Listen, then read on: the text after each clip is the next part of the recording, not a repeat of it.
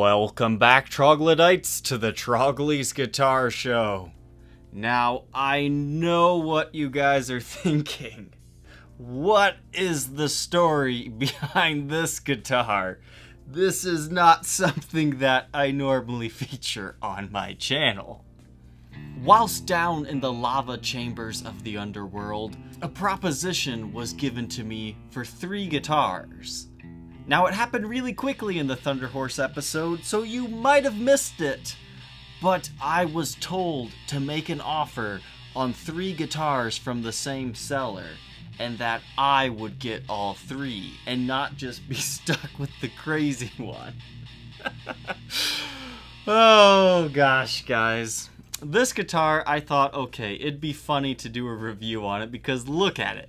It's ridiculous, and it's flamey, and it's just a weird guitar that I think a lot of people would appreciate seeing. But my motives behind making an offer on this guitar was to get the other 2 Les Pauls the guy had. He had this really strangely refinished purple Les Paul from the 80s, and he had one of those push-tone Les Pauls. So I thought, alright, if I buy every single guitar from this guy, or at least make an offer on all of them, surely we'll be able to make a deal, because, you know, that's kind of the power of being a wheeler-dealer type, is you have the power to buy a bunch of guitars. Now, little did I know when I made these offers that this guy wasn't going to respond at all. He was one of the seller types that just collects offers and waits for one that's high enough for him instead of countering, because I probably would have paid more than what I offered him initially for the Les Pauls. But other people threw in higher offers, they took the Les Pauls, and on Reverb you've got like 24 hours to respond to an offer. And right at that 24-hour mark, I get the email notification, your offer has been accepted on this monstrosity. So I was bummed that I missed out on 2 cool Les Pauls, but in the end, I think I'm happy with this experience. This guitar has fire on it, it's got the flames. It doesn't have through neck construction, but that would only make it even better, because the only song I could think of with this guitar has to be Kings of Leon, Sex on Fire.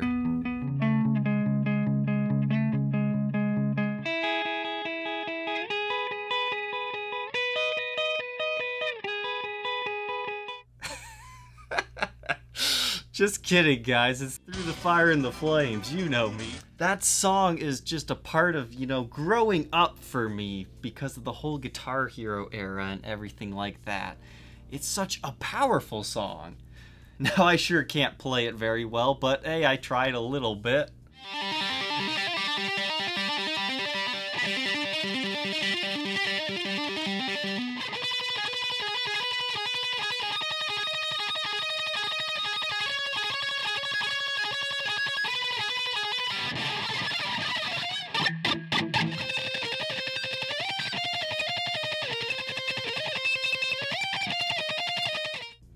So just for fun, I'm going to hide 4 lyrics within this review demo from Through the Fire and the Flames. See if you can find them all. Put the timestamps in your comment. Alright, so funny jokes aside, what is this thing? This is a Minarik The Inferno. Hey Minarik, yeah. Dante called. He wants his guitar back. This guitar, when it was introduced in the early 2000s, was booked as the most scientifically advanced guitar built ever. That is such an outlandish claim, but let's find out why. Is this guitar a solid body monstrosity that weighs 15 pounds? No. The company claims that it has specific tone chambering all throughout this guitar, and this guitar has increased mass on its left side for a better bass response, and less mass on the right side for better treble frequencies. They also claim that each and every one of these flame tongues was designed for a specific tonal resonance. Does that sound like complete garbage to you guys? I think this is just a fancy shape. Now, yes, if you think about it, sure, I can understand where they're coming from, but I like to imagine a bunch of scientists in a lab with their white coats on going, oh, nope, not that shape, not good enough, do a little bit more, nope, too far, perfect!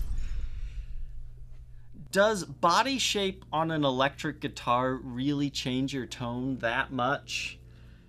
I'm sure it has some sort of effect, but it's negligible as compared to what pickups you have and what amp you're using. Those are the two most important things on an electric guitar. Now, acoustic guitar, that's a whole different story. Now back to this whole tone chambering thing. The seller I got this from made it seem like this entire thing was just chambered.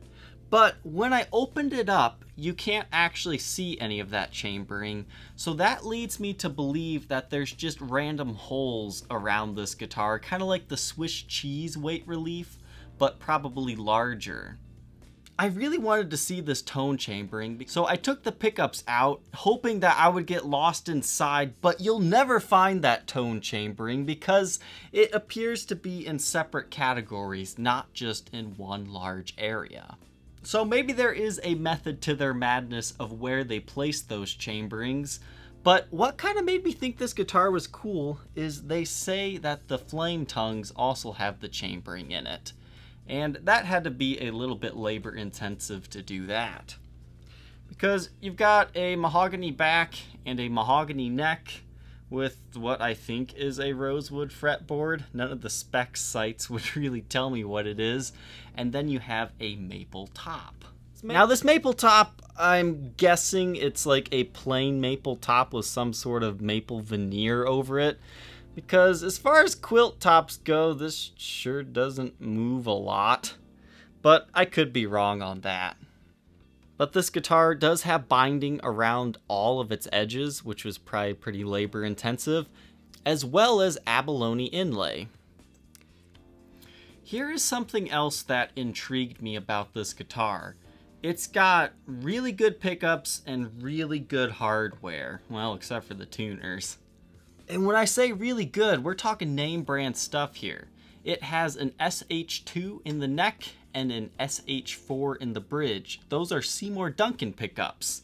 That is your JB bridge pickup, similar to what I put in that 77 Les Paul Custom.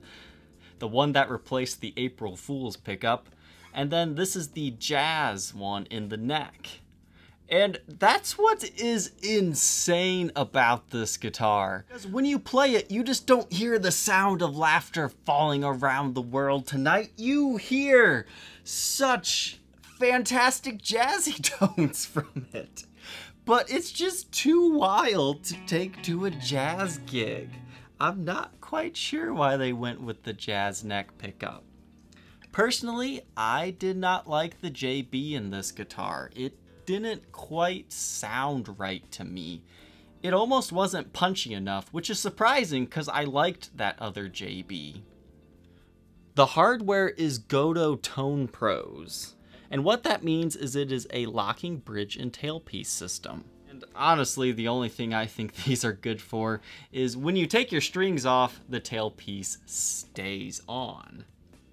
Now this company is very proud of using such nice parts. They even put a sticker on it that says, you know, we've got Tone Pros on here. But where they lacked is the tuners. They've just got this cheapy import stuff on it. Now they work just fine. I mean, they're your standard tuner. They're not perfect, but they're not garbage either. But I was really upset to see that they don't have a locking tuner on them.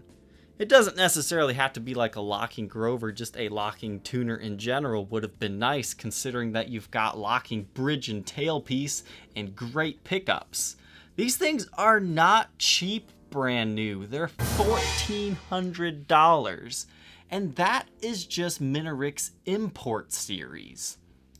Minarik has two different lineups. They have the Studio Extreme series, which is their import one, like this. And they have their Super Custom series. I don't know where this guitar was made. They don't really share that information for the Studio Extremes.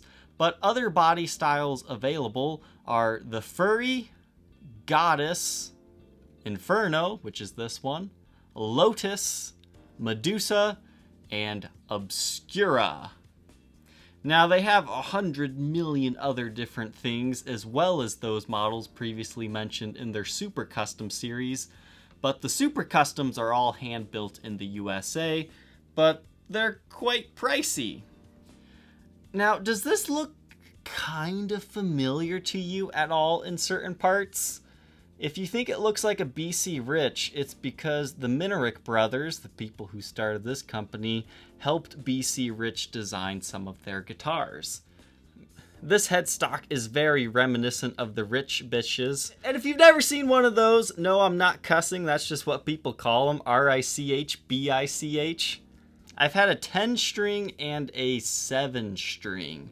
I couldn't really do justice on either of those, but those videos are out there if you're interested in seeing them.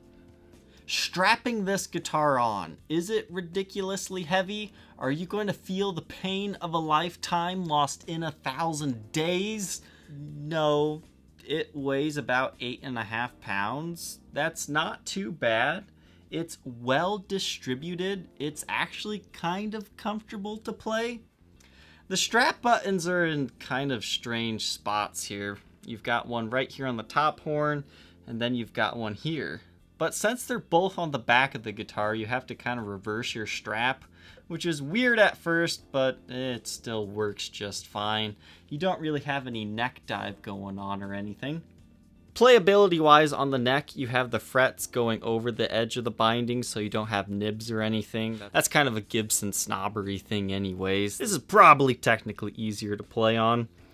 I didn't notice any dead spots. It actually plays really well and it feels good. This feels like a really high-end Epiphone. I wouldn't necessarily say it's like Gibson quality or like a high-end PRS. It still kind of has that I've been imported from Asia feel to it, because I'm pretty sure this is a poly finish. It's a little bit more plasticky feeling. You can see how the binding does this thing. That's what they do on Epiphones. But a nice feature that I like seeing here is it does have a volute on the back of the headstock. The output jack is right here on the side. It's kind of right here, which I think is kind of a weird spot. I mean, it makes sense, but when you've got a guitar plug hanging out there, it's not the most beautiful looking. I kind of wish they would have tried putting it right here. Maybe try to do like a Strat output jack where it actually kind of bends into the guitar.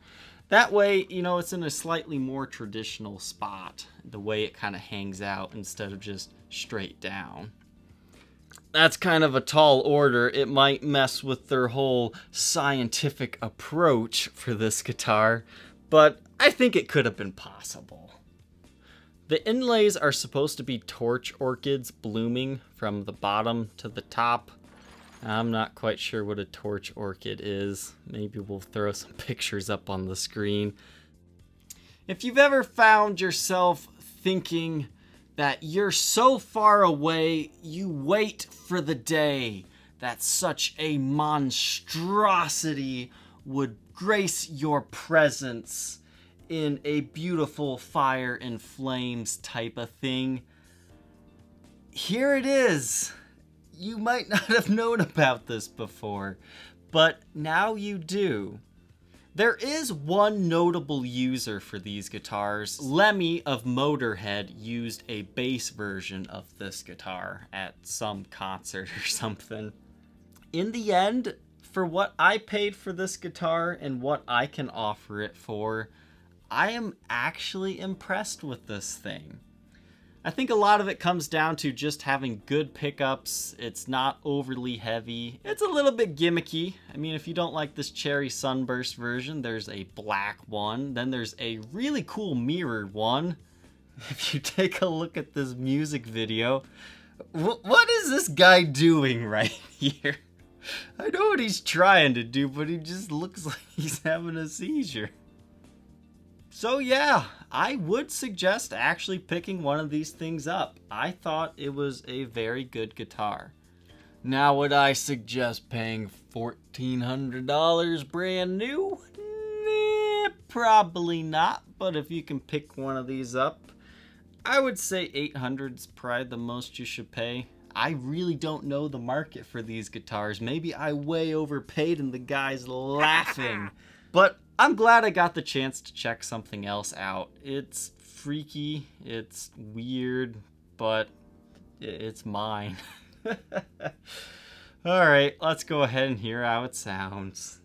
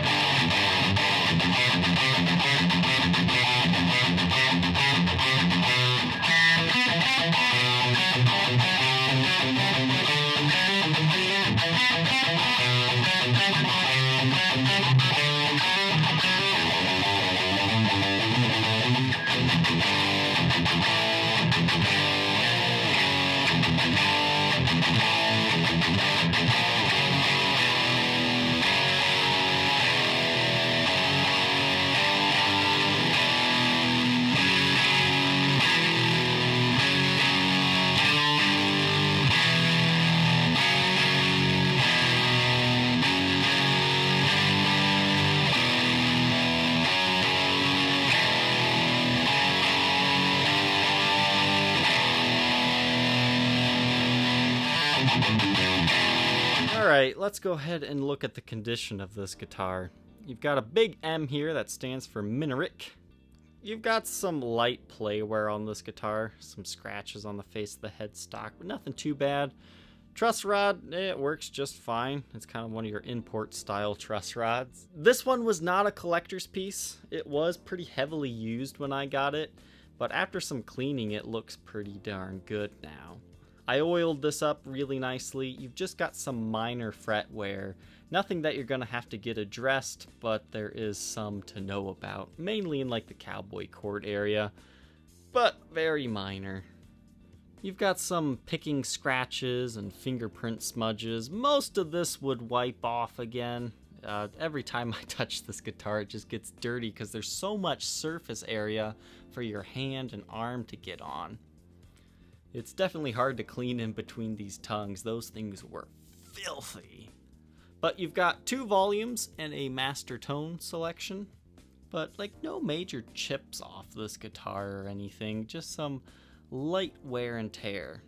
There is some wear to the gold. You can see it's worn off in some areas, especially on the bridge here. It looks like the player that used this a lot liked to anchor his hand right there. That kind of rubbed that right on off.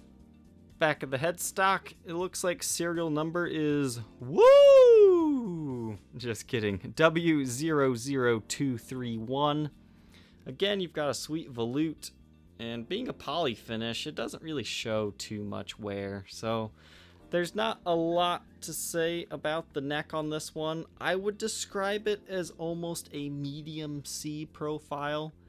In the Gibson world, it's just a little bit chunkier than like a slim 60s, but not quite what I would consider a 50s neck, but I'm sure like Gibson would advertise it as one.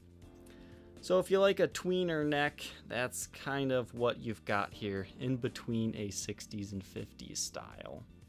You've got some minor scratches on the back, but you know, for such a crazy guitar, I mean, this is definitely meant to be on stage. You would think it would have more wear than it does. So if you can live with some light wear and tear, you're gonna be very happy with the condition of this guitar. Now we'll take a look at the sides here. Again, just light wear and tear. I do want to talk about this output jack. I haven't had any issues with it, other than this nut likes to come loose a lot, so I have to keep retightening it. But other than that, I mean, it functions just fine. It doesn't ever cut in or out on you. So there we are. Let's go ahead and look at it under black light. I don't think it's gonna do anything though. As expected, it doesn't glow, but the binding kind of changes the color. This is actually kind of cool. I like this. I wish they would do glow-in-the-dark binding. You know, forget the whole abalone stuff. Just make it glow in the dark, because, oh, I love this. Look at this, guys. It's like a dark tobacco sunburst all of a sudden. This thing looks really evil. It just looks like something that should be flying around menacingly. So, not much to go over on this guitar under blacklight, besides that it looks awesome under it because all this white stuff is now glowing. And I thought I saw that the M was like surrounded in a different colored lacquer or something, and this confirms that. No mysterious signatures by Bernie Rico Jr. this time. So, no breaks, cracks, or repairs, but you don't really need a blacklight to tell that on this guitar. So you're probably wondering, what kind of case does a guitar like this have? Well, thankfully it at least has a case. This is something Minarik had to get custom ordered for their guitars. It's kind of one of those in between a hard shell and soft shell case. It kind of reminds me of like a violin case. It's got that felt-like exterior to it, but then it has like a leather-like outside at this part. You can see it's got some sticky stuff on it, but for the most part it holds up just fine. The inside is custom molded specifically for an Inferno, as you can see here, and this is actually a really nice case. It's really dense foam, so I think it would definitely survive being on the road. You've got a key for the case. It does have one traditional latch as well as a zipper. And here you have a tag saying it was set up in the USA by Minarik Guitars and Eric's Guitar Shop. And that was 11/24/04. So that means this guitar is likely a 2004, maybe a late 2003. If you think you might be interested in being the next owner of this Minarik Inferno guitar, feel free to check out the Reverb listing. There is a link in the description. This might not be an everyday guitar, but honestly it plays well enough to be one. You definitely stand out on stage with this guy. Thank you Trogly for watching. Don't forget to like, comment, and subscribe. Share this video with a friend who would enjoy it, and we will see you tomorrow on the next episode. Take care.